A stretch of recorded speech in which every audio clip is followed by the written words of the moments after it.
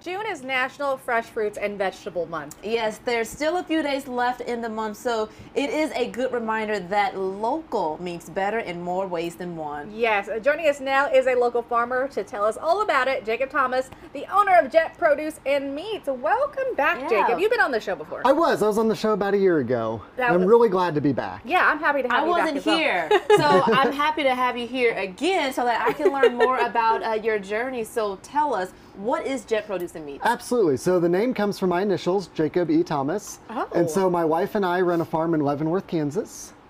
And we grow vegetables on about 18 acres. And then we also have pigs, cattle, chickens, sheep. And so we just love producing food for the people of our community, Greater Kansas City. And it's just a lot of fun. You know Leavenworth is the first city of Kansas, right? It is.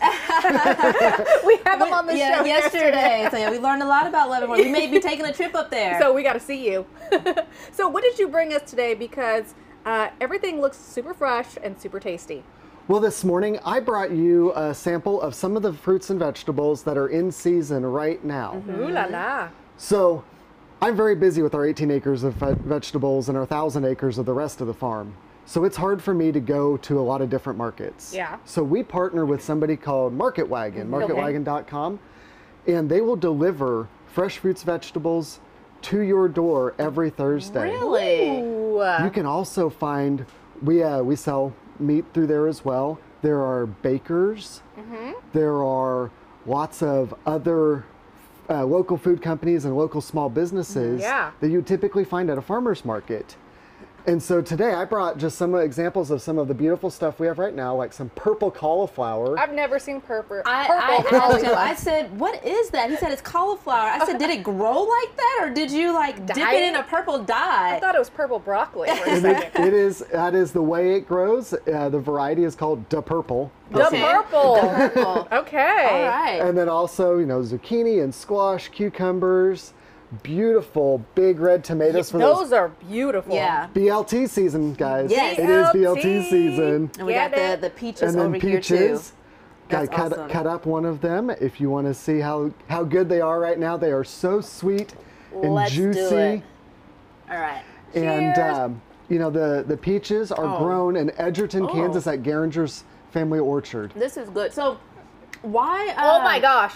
It's good, isn't it? Why is it so important to shop local?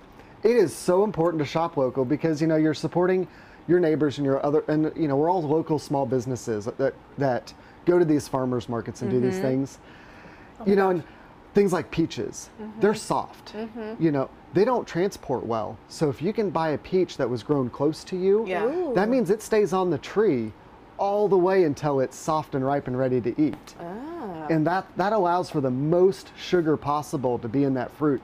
So anytime you're buying things, whether it's farmer's market or have it delivered to your home with Market Wagon, it is the sweetest, the best tasting, the freshest This is super food fresh. you'll ever get. This is so juicy, so good. I do have a question. Absolutely. What makes fruits and vegetables organic?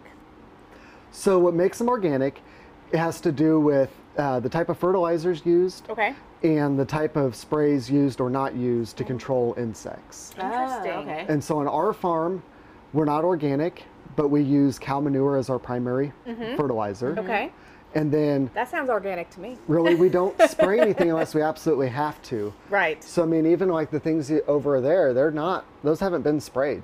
Those look fantastic. Yeah. This is beautiful produce right here. Yes.